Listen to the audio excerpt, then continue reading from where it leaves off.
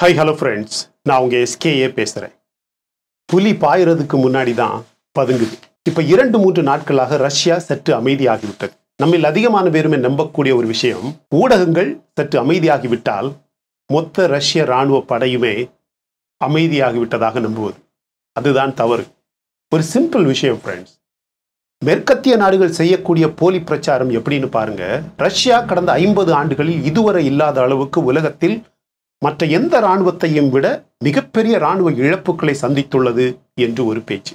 எனவே அந்த இழப்புகளை ரஷ்யாவால் மீட்க முடியுமா என்ற இன்னொரு கேள்வி வேறு.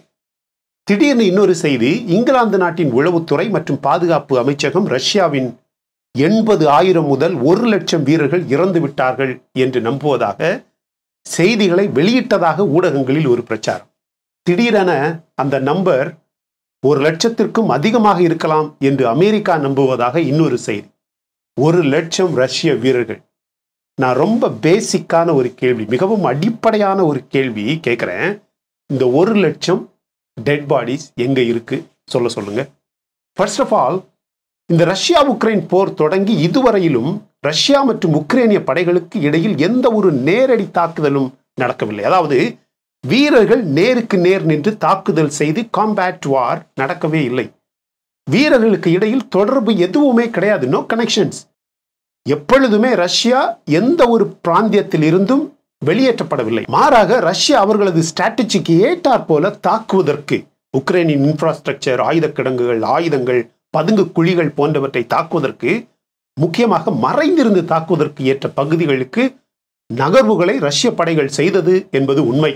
இரண்டாவதாக, இந்த விதத்தில் ரஷ்யர்களுக்கும் உக்ரைனியர்களுக்கும் இடையே பல தாக்குதல்கள் நடந்துள்ளது. அப்படி பல இடங்களில் இருந்து உக்ரைனியர்கள் ரஷ்யாவால் வெளியேற்றப்பட்டுள்ளார்கள். மூன்றாவதாக, ரஷ்யா உக்ரைனை விட 7-10 மடங்கு அதிகமான வெடிமருந்துகள் மற்றும் ஏவுகணைகளை இதுவரையிலும் இந்த போரில் பயன்படுத்தியுள்ளது.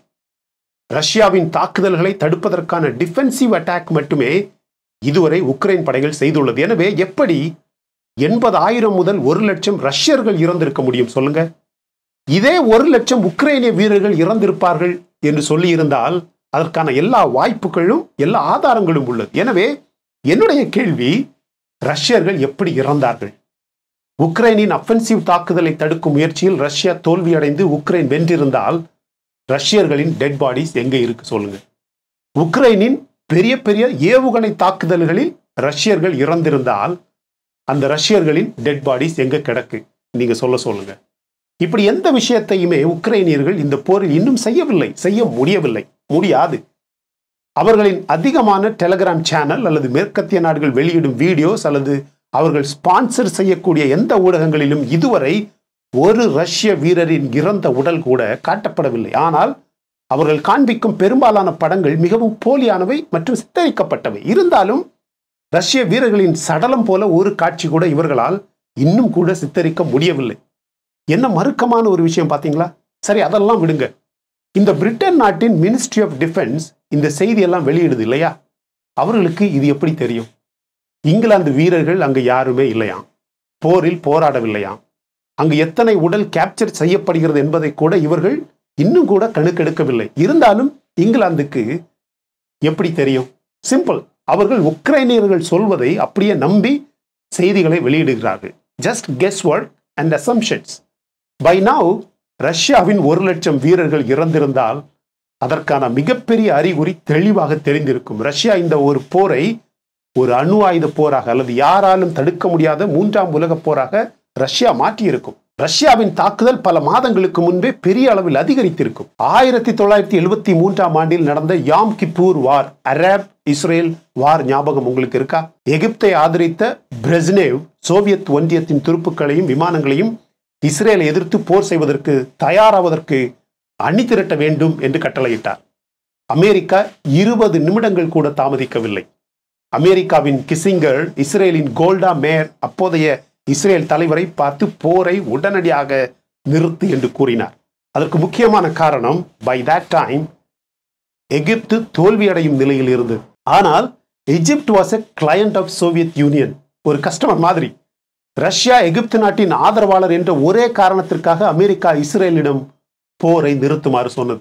இதே விஷயம்தான் இந்தியாவுக்கும் பாகிஸ்தானுக்கும் இடையில் நடந்த போரில் அமெரிக்கா வந்தபோது ரஷ்யா தலையிட்டதுமே அமெரிக்கா திரும்பி சென்றது. எனவே உண்மையில் 80,000 அல்லது 1,00,000க்கும் அதிகமான ரஷ்யர்கள் இறந்திருந்தால் ரஷ்யர்களின் மிருகத்தனம் தற்போது வெளிவந்திருக்கும், நம்மால் பார்த்திருக்க முடிந்திருக்கும். அவர்கள் அதற்கு பதிலடியாக மொத்த உக்ரைனை இடித்து தரைமட்டமாக்கியிருப்பார்கள். ஏன்? அணு ஆயுதம் கூட வேலை செய்திருக்கும்.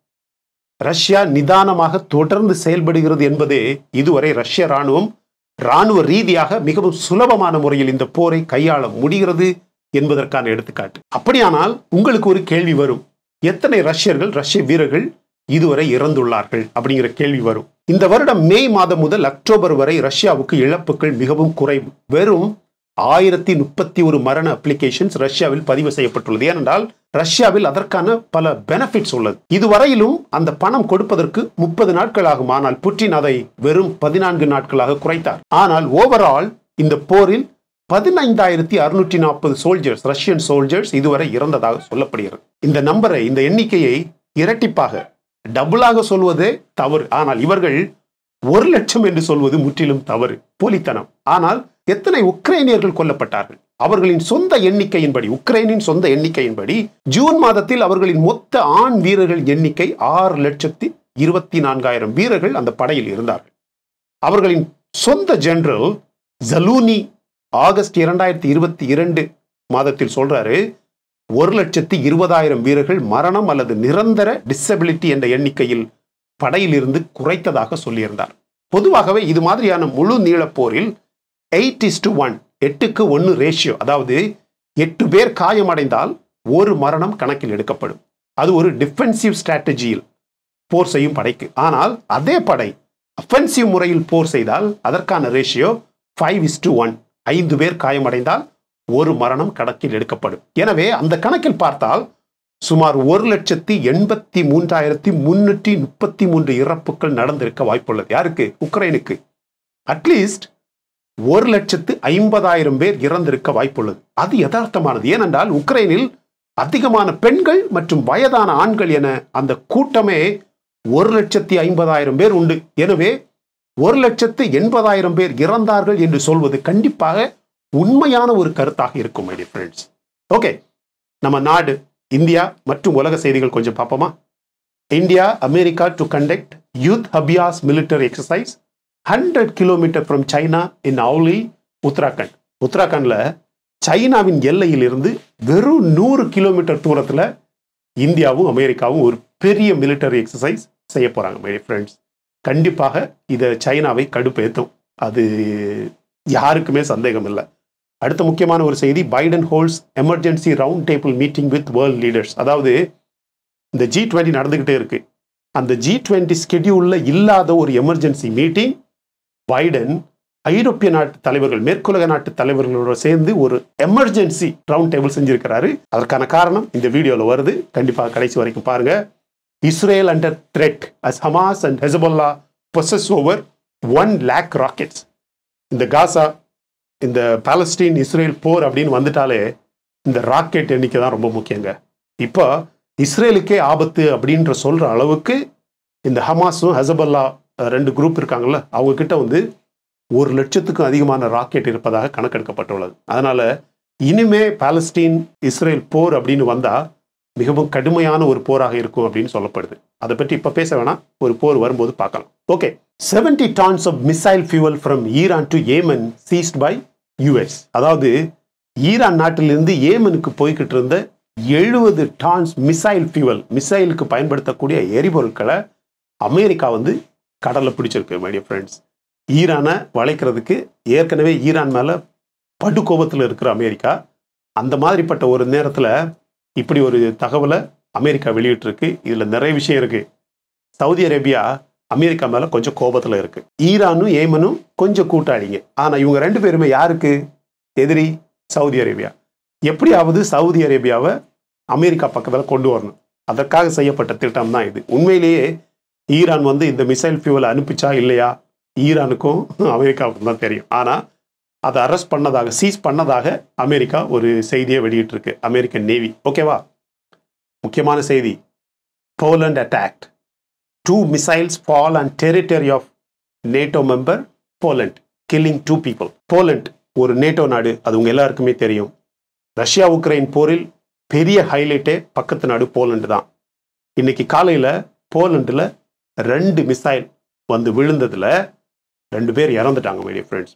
விழுந்ததுமே முதல்ல வந்த செய்தி G20 இருக்கிற எல்லா நாடுகளுக்கு கூட அந்த செய்தி அனுப்பப்பட்டது. ஃபர்ஸ்ட் வந்த செய்தி ரஷ்யா வந்து போலந்து தாக்கிருச்சு அப்படின்னு ஒரு செய்தி வந்துச்சு. தாக்கியிருக்கலாம், சொல்ல முடியாது. ஆனால் ஒரு 1/2 hour கழிஞ்சு ஒரு செய்தி வந்துச்சு. பைடன் வந்து எமர்ஜென்சி ரவுண்ட் டேபிள், மேற்கத்திய நாடுகளுக்கு இடையில எமர்ஜென்சி ரவுண்ட் டேபிள் கூப்பிட்டுருக்காரு. மீட்டிங் நடந்திருக்கு. மீட்டிங்கில் என்னன்னா, இது சோர்ஸ், இது உண்மையிலேயே இந்த தாக்குதலை செஞ்சது யாரு அப்படின்னு பாருங்க, பார்த்ததுக்கு அப்புறம் ஏதாவது முடிவு எடுத்துக்கலாம். அந்த எமர்ஜென்சி மீட்டிங்கில் அந்த இன்வெஸ்டிகேஷனை பண்ணுறதே அமெரிக்காவும் ஒரு சில மேற்கத்திய நாடுகளும் பொறுப்பேற்றுக்கும் அப்படிங்கிறது முடிவு பண்ணப்பட்டது. இன்னொரு 2 hours பைடன் ஒரு மீட்டிங்கில் மெசேஜ் வெளியிடுறாரு. அது வந்து உக்ரைனை நோக்கி வந்து கொண்டிருந்த ரஷ்ய ஏவுகணைகளை மறுதாக்குதல் செய்வதற்காக உக்ரைன் ஏவிய 2 ஏவுகணை வந்து போலந்தில் போய் விழுந்திருக்கு. தெரியுதா? உண்மையிலேயே அது ரஷ்யா தாக்கியிருந்துச்சுன்னா, ரஷ்யா உண்மையிலேயே போலண்டை அட்டாக் பண்ணியிருந்துச்சுன்னா, இவங்க ஒரு நேட்டோ நாடுகள் கண்டிப்பாக இன்னும் ஆர்டிகிள் 4, 5 அப்படின்னு என்னமோ இருக்கு. அந்த ஆர்டிகிள் முறைப்படி, அந்த சட்ட முறைப்படி எல்லா நேட்டோ நாடுகளுமே ரஷ்யாவை தாக்கணும்.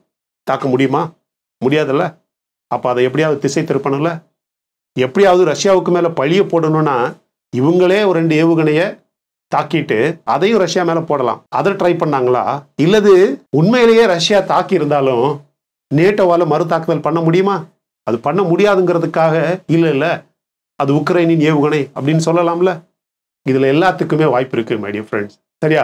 அதனால் கொஞ்ச நாள் வெயிட் பண்ணி பார்ப்போம். கண்டிப்பாக போலந்தில் ஒரு பெரிய அட்டாக் நடந்திருக்கு. அது ஏதோ ஒரு விதத்தில் கொஞ்சம் திரிக்கப்படுது, மிஸ்இன்டர்பிரேட் பண்ணப்படுது, மறைக்கப்படுது அப்படின்னு கூட சொல்லலாம். அது பண்ணது ரஷ்யாவா அல்லது உக்ரைனா? உக்ரைனே இது வேணும்னு பண்ணிச்சா? சரியா? செலன்ஸ்கி G20 மீட்டிங்கில் என்னென்னமோ சொல்கிறாரு. ஜிங்பிங் என்னென்னமோ சொல்கிறாரு. செலன்ஸ்கியை நேரடியாகவே தாக்கியாச்சு. யார்? ஜிங்பிங். யோ, நீ எல்லாம் என்னையா மனுஷன் அப்படின்னு பேசாமல் பேசிட்டாரு ஃப்ரெண்ட்ஸ். அந்த விஷயத்தில் நம்ம தான் கொஞ்சம் ஓவர் டீசெண்டாக இருக்கோமோ அப்படின்னு தோணுது. சரி, அதுக்கு எதாவது சொன்னோம்னா சொல்லுவோம், நீங்கள் சொல்லுவீங்க டீசெண்டாக இருந்தால் என்ன அப்படின்னு கேட்பீங்க. கொஞ்சம் ஓவராக இருக்கோமோ அப்படின்னு தோணுது. ஓகே, இந்த போலண்ட் அட்டாக் பற்றி நீங்கள் என்ன நினைக்கிறீங்க இல்லையா? அப்புறமா இந்த சைனாவின் 100 கிலோமீட்டர் எல்லையில் நடக்கக்கூடிய போர் பயிற்சி பற்றி நீங்கள் என்ன நினைக்கிறீங்க? நம்ம இப்போ கொஞ்சம் இந்த ஓவர் டீசெண்டாக இருக்கிறத பற்றி நீங்கள் என்ன நினைக்கிறீங்க? உங்கள் கருத்துக்களை கமெண்ட் செக்ஷனில் பதிவு பண்ண மறந்துடாதீங்க. இந்த வீடியோ உங்களுக்கு பிடிச்சிருந்தா லைக் பண்ணுங்கள். இன்னும் நம்ம சேனலை சப்ஸ்கிரைப் பண்ணலைன்னா மற்ற வீடியோஸ் பாருங்கள், உங்களுக்கு கண்டிப்பாக பிடிக்கும். பிடிச்சிருந்தா சப்ஸ்கிரைப் பண்ணுங்கள் மை டியர் ஃப்ரெண்ட்ஸ்.